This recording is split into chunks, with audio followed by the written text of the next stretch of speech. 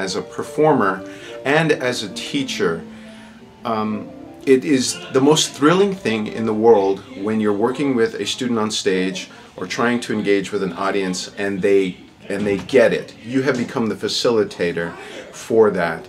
It can be creating great art, even in a school auditorium. Sometimes that happens, and that is the greatest.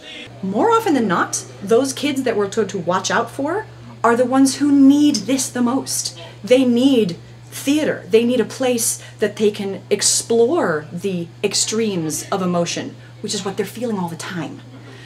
And so we get kids who are bouncing off the walls in rehearsals and then come to the performance time, they get in front of an audience, and they are on. They have found their home.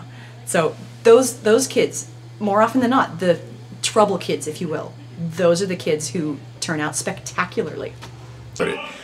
When you are an adult performer and you're working alongside a student performer or performing in front of a student crowd, they are seeing you at the same time be deadly serious about something that requires skill or requires virtuosity. It requires attention every single minute, and at the same time they are seeing you be very silly.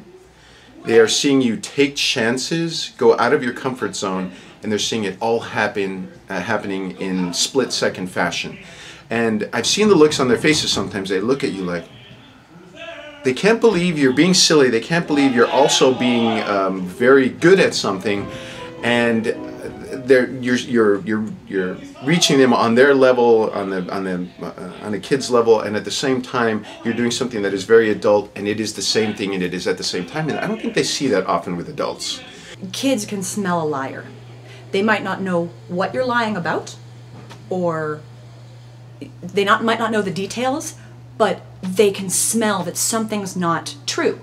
And so if you're on stage and you're not being real, you're not feeling the emotions, they know it. And as a result, they respond to it, or rather, they don't respond to it. So honesty, and then, and this is the hard one, keeping it fresh, keeping it real for the first time every time. That's incredibly difficult, to be me, and to fall in love, and to fall out of love, and fall back in love, and then die, honestly, for real, every single time.